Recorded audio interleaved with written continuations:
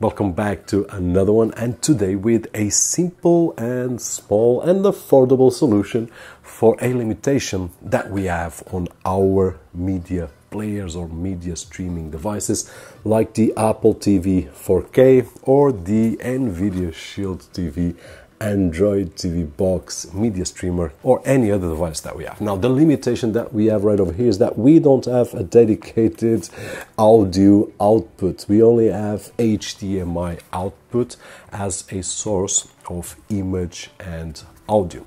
And before we move on, if you are watching this video on your Windows 10 or Windows 11 computer, don't forget to check out KeysFan. In case you haven't activated your Windows license, you will find official OEM keys at an affordable price.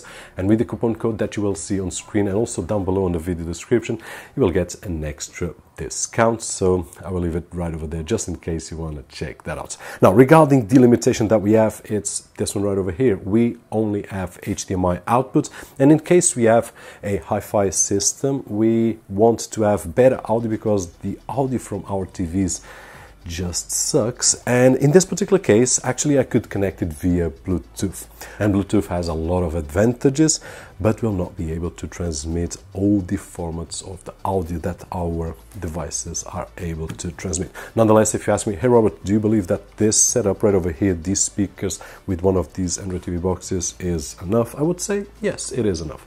But in case you have a better hi-fi system or a stereo system, and your system is a bit older and you want to take advantage of that system, which was expensive, and you have one of the latest media streaming devices, and you don't want to be listening to the series on your TV because the sound is boring and flat, then the answer is one of these things, which is a audio extractor. Now, this is a affordable, I would say, budget device because this is cheap. I will leave a link down below that you guys can check it out. Actually, it's cheap for what it is. It's all built of metal, great high quality, and basically what this will do or achieve is that we will put in the HDMI cable that comes out of our media streamer, and then on the other end we will put in an HDMI cable to our TV, and with this device we will be able to extract the audio separately so that we can take to our system. And this is a simple solution, but a great solution and affordable, as I said. Now, have in mind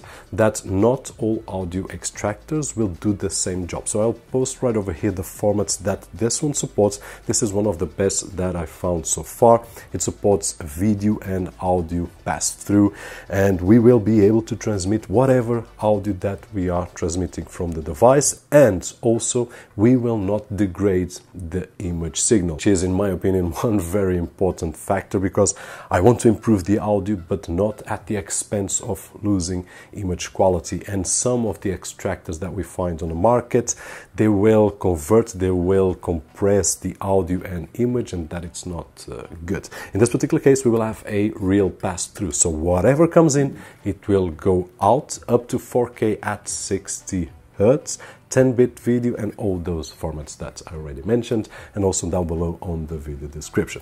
Now, really quickly, inside the package we will find the audio extractor, the user guide, and also a power adapter. In terms of connectivity, we will have a power input, a power LED, the audio switch between TV, bitstream, and 2 channels. Then we have a HDMI input and a LED link. On the back, we will have the output, which is one HDMI, a 3.5mm jack that we can connect to our speaker system, and also a optical out, which if we have a hi-fi system with optical, then this will be the best choice because we can use the digital formats that our devices will send.